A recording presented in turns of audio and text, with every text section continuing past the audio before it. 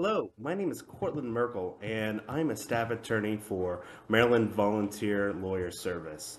And I quickly want to talk to you guys about how consumer legislation that has passed in Maryland in 2024.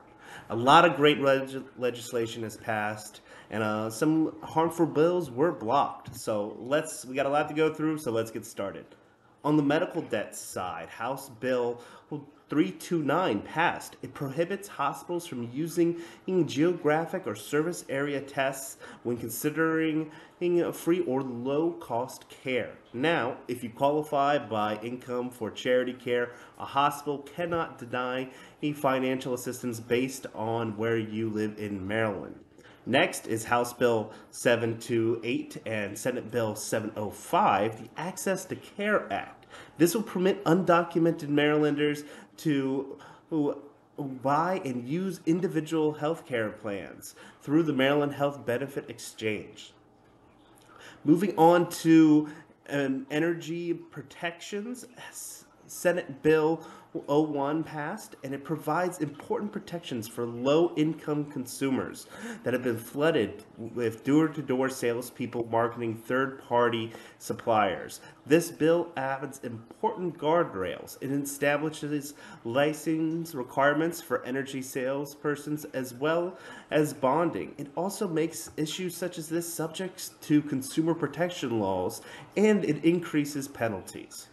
Moving on to housing, House Bill 117, Senate Bill 946 has passed. It will strengthen the ability of renters to collectively pursue legal remedies in court. At present, similar maintenance complaints in a same apartment community can only be filed individually in court. This will be a great help for tenants. Next is Governor Moore's Renters' Rights Stabilization Act of 2024, House Bill 693, Senate Bill 481. It creates an Office of Tenants and Landlord Affairs in state government to help tenants know what protections they have under Maryland law and what legal actions they can take to defend themselves. This bill also raises the cost of filing evictions while increasing the access to counsel for tenants.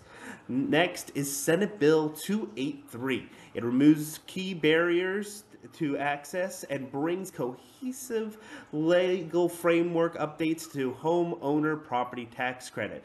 The bill removes the requirement of providing a tax return only for those who do not have to file one for tax purposes. By doing so, it makes sure that eligible homeowners have less administrative and procedural steps needed to get those tax credits.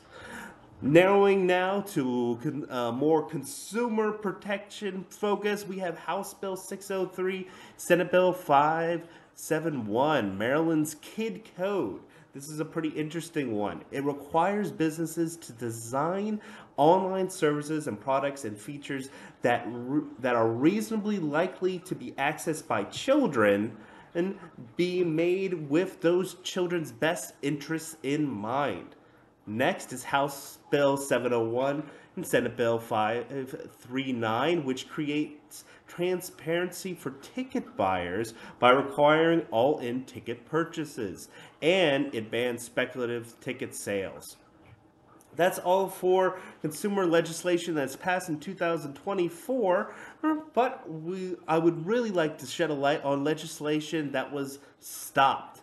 In particular, House Bill 243.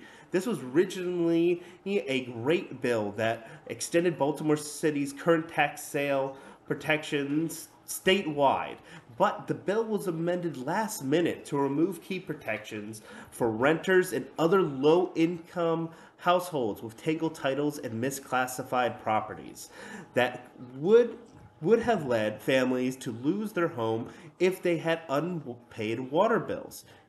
In blocking and in doing this, it actually would have gutted the Water Taxpayer Protection Act of 2019, which ensured that no home would be sent to tax sale for water bills in Baltimore City. This bill has died. It went through the House. It almost got through the Senate, but it died last minute. Therefore, ensuring no one will lose their home over water bills in Baltimore City.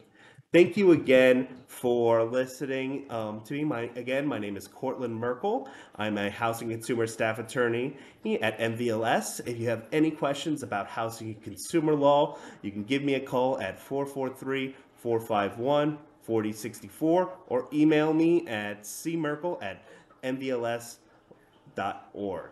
Thank you and have a great day.